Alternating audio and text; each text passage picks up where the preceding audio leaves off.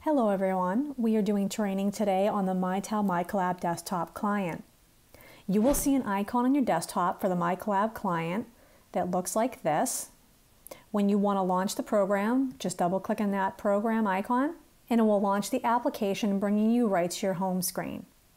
Your home screen consists of your inbox, which in the top part of your inbox is an area where you can add in shortcuts such as people that you call all the time that are your corporate contacts. And you can also add in other things such as speed dials for outside phone numbers that you might call all the time.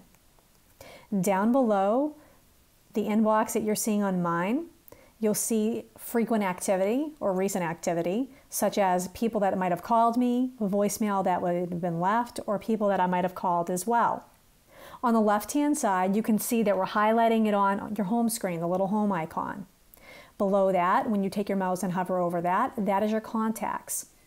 You can build contact groups.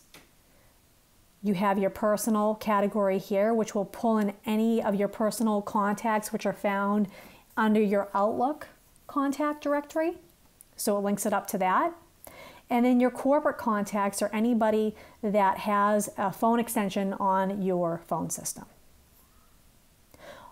The other icon on the left-hand side, this little icon right here when you hover over it, is your chat ability. Chatting is enabled or disabled by your system administrator on a company-wide basis. So if you try to chat with an individual through this portal right here, you would normally have the ability, if it was disabled, it would say that your access is denied. So again, that is a system administrator feature that is either enabled or disabled. The next icon you have here that looks like a little clock, that is your call history, which will show you all of your activity normally, or it can show you any of your missed calls, received calls, or any calls you had made out. The next icon down is for your voicemail.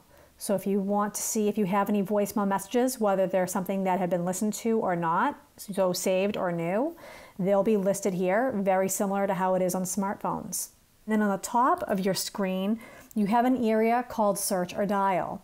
So this is the area that you'll have the ability to make a phone call. So anytime you're looking to make a call, whether it's to somebody inside or outside, you would use this window up at the top to place that call.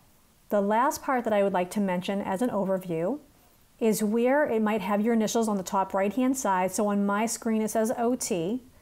This right here, when you click on it, will show you what your current status is set for. So for me, my current status is set for working at home, and that will be something that will show in part 1 of the training video.